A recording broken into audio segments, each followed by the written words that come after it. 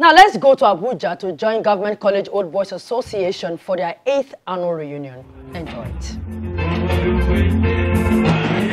They gather every year in the best interest of their school, Government College Ughelli in Delta State. And this year, their destination was the Federal Capital Territory, Abuja.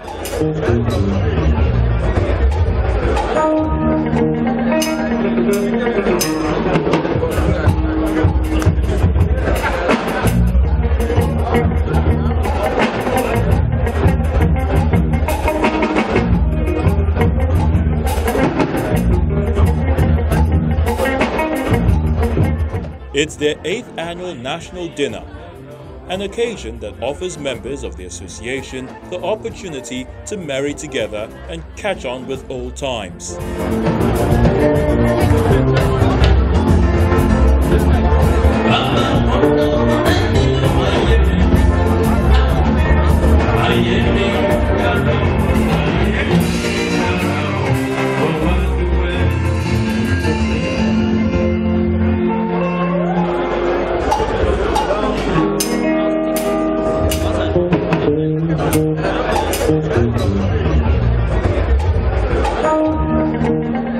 The association, which was established in 2003 by former students of the Government College Ughelli, Delta State, is aimed at raising funds to provide amenities for their alma mater.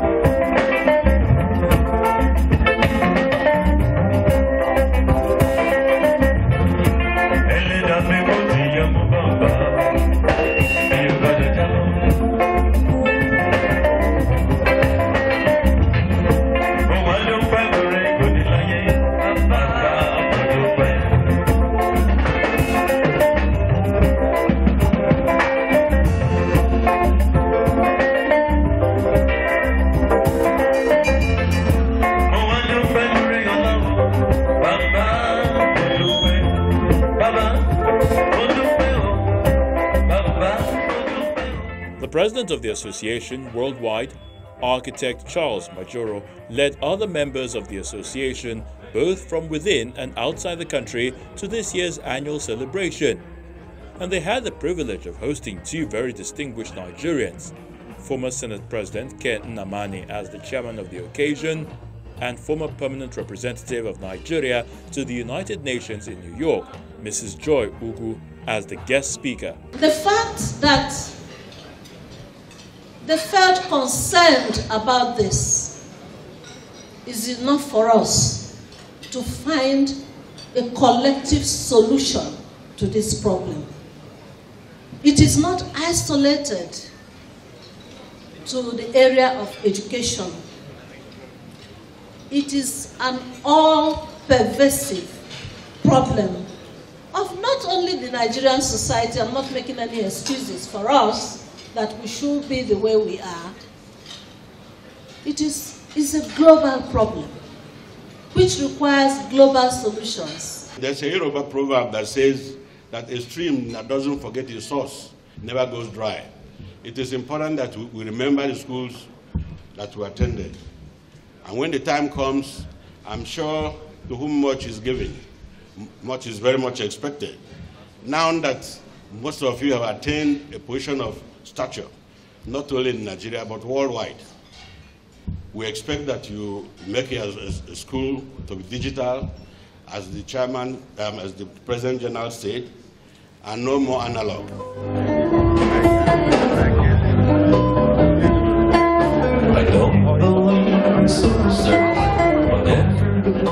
Typical of this annual event, all distinguished alumni are usually recognized, and this year's edition wasn't different.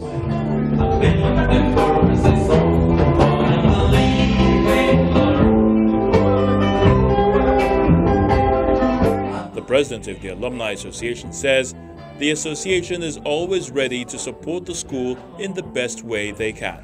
We are the ones blazing the trail to tell people that after you've left your school, if you know you gained something from the school, to go back, no matter how many years you've left the school, to make sure the school retains the standard that you enjoy it, instead of just going with it and be selfish. No. I've left the school, I entered the school about 60 years ago, but I'm still involved in ensuring that the school standard is kept. We contribute money, we contribute time and energy to ensure that the workers, the principal, everything is kept. Go and see the lawns, our grass, our fields are maintained as we want it.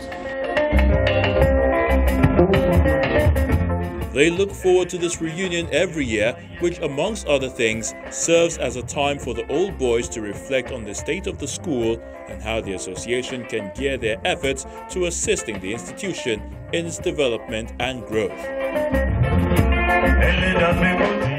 This association, as a matter of fact, in about some 15 years ago, the school was almost going down the drain, like you have seen in many other public schools in the country. And the infrastructure were in a total disrepair. The quality of teaching was down, but the old boys took it upon themselves to say, look, this must not be allowed to continue.